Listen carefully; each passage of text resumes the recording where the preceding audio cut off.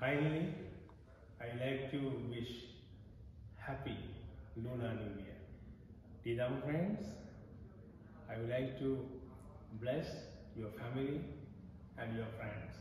May you and your family be well, happy and peaceful. And also I would like to thank we have Lankarama Buddhist temple. Today our people, our monks, they are all together celebrating my birthday and my inauguration ceremony.